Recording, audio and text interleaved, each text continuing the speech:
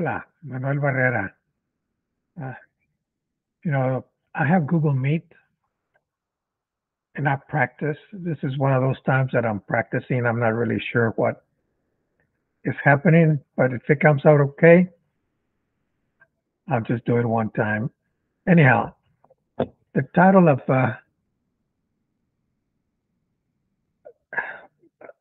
the post is going to be yeah, white progressives are going to elect or could possibly elect John Whitmire.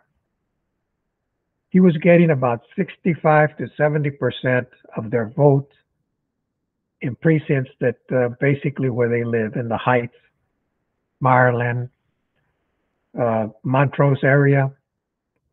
And I'll be honest with you, I don't understand. I do not understand. John Whitmire, yes, he is a Democrat and he has supported most progressive things. Uh, but you got to remember, John Whitmire is in it for John Whitmire.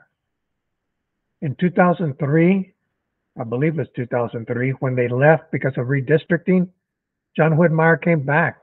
He wanted to keep that committee chair. Otherwise, they would have taken it away from him.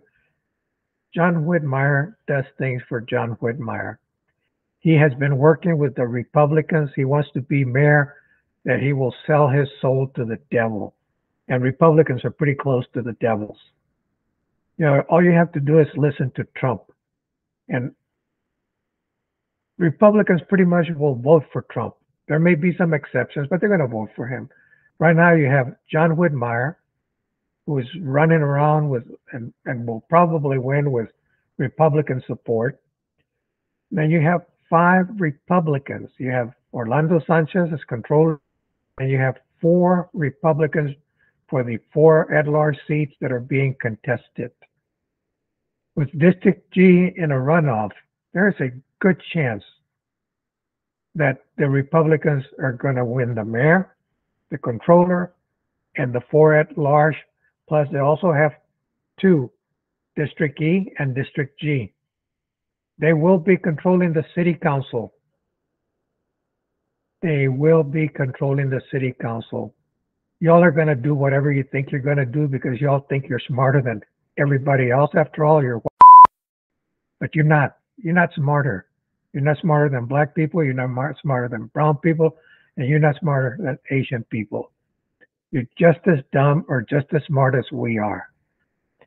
So keep that in mind when you go back to vote in December. But I want to bring up some points on Latinos. You want to make Texas blue? You got to start thinking about Latinos. Latinos care about a lot of things. Most of them are social conservatives. They're not necessarily pro-gay, not necessarily against it, but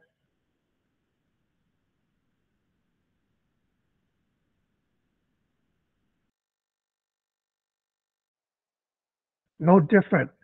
They're helping hurt themselves. I mean, you talk about abortion, you talk about gay rights, you talk about all those things. How does that put money in somebody's pocket? This first chart that's up, look at that. There are more Hispanic that were born here in Texas than there are whites that were born here in Texas. It went from 17% in 1990 to 25% in 2022. Whites went from 38% to 23%. Now you throw in the foreign-born and others, and Texas is no longer white.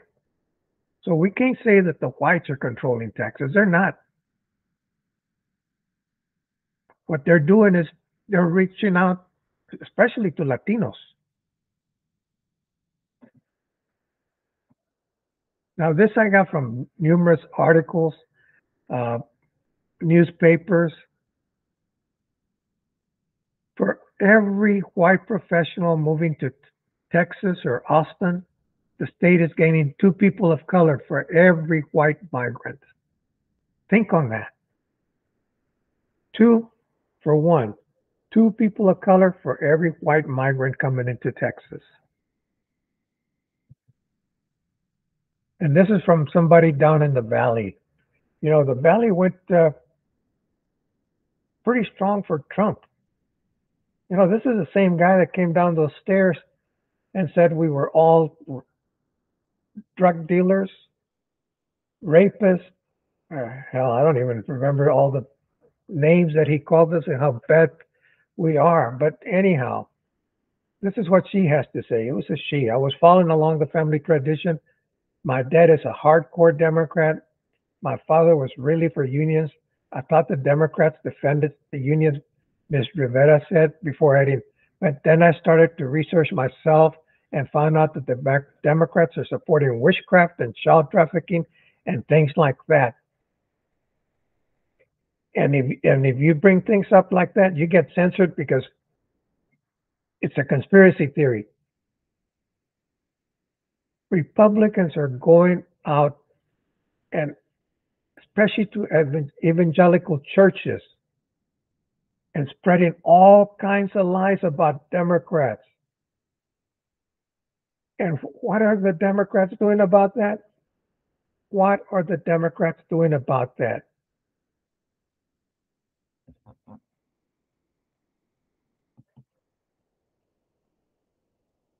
This one, my family doesn't come from money. I have friends who are undocumented.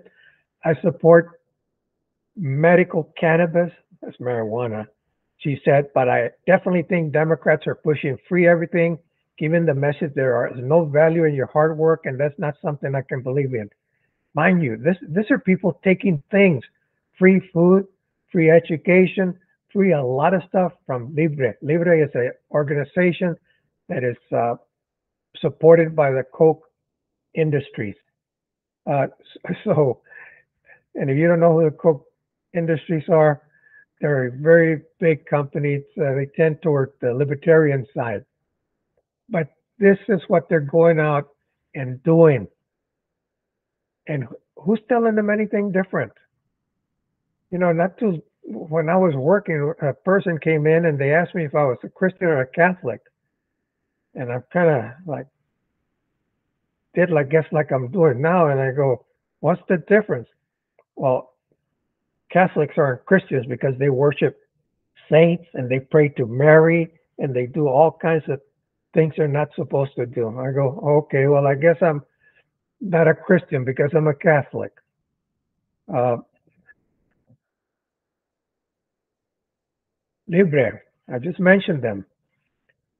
They're good at two things: figuring out which Latino voter it wants to cast ballots and persuading them to do so. In both cases, it relies on a sophisticated voter database that it has been improving for more than a decade through petitions, surveys, classes, and mailers. If most Latino voters regularly went to the polls, it would be harder for Libre to play the margins in a tight race. As it is, Latinos' low turnout, large numbers, and complicated political views make them a perfect electorate to cherry pick for desired results. They've been planning for years. Uh, John Whitmire, Republicans, they've been planning for years. And, and, and you dummies, you don't realize it. They've been playing it for years. They start thinking about what they're going to do years before.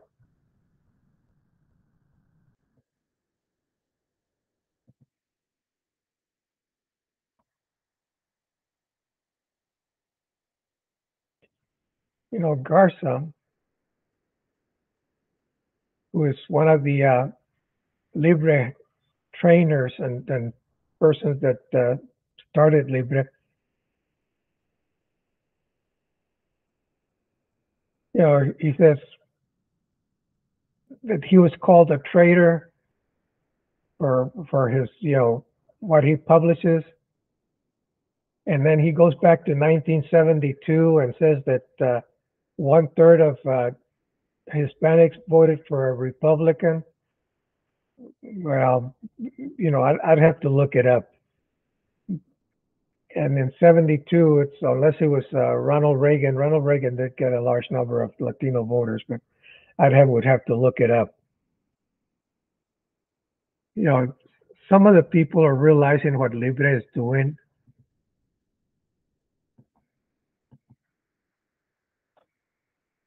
I believe in God that wants you to do better. Gustavo Barrero, a pastor, told me, stop feeling sorry for yourself, get active, prepare yourself, get education. Born in Colombia, Barrero leads a congregation of 1,000 Spanish speakers at Cosa Roca in Orlando. It's a win-win situation, Barrero says. Libro has the money to provide the services his congregation needs. Barrero told me that Libro's funds came from a very generous person or group of people with millions of dollars to help people who are struggling. And yet they don't believe that government should maybe help those people that are struggling. While they're taking money with this hand, they're arguing that you shouldn't be taking money. How do you argue with people like that?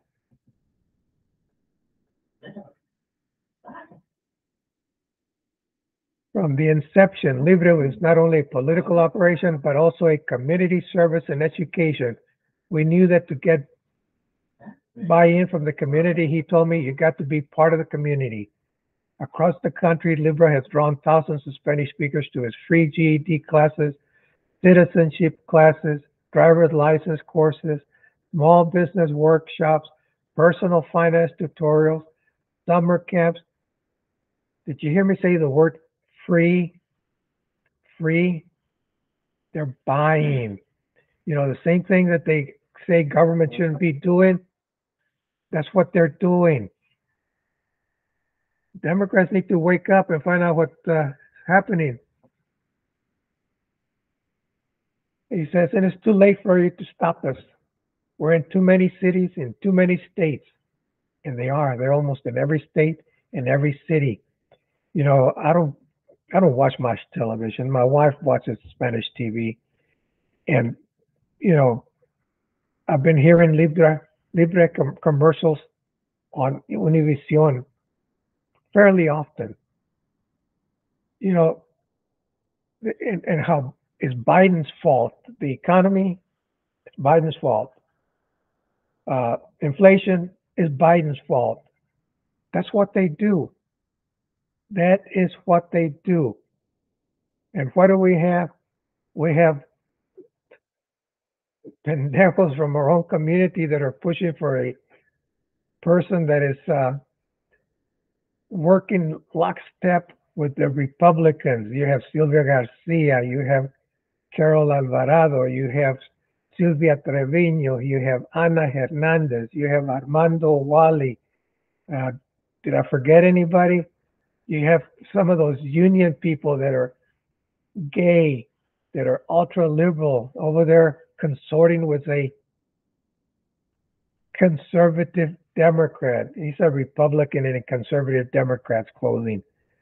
You know, and as I pointed out to them, you know, when you're union, you're thinking of your pocket money. You're no different than any of the other Republicans. Or, you know, you may talk your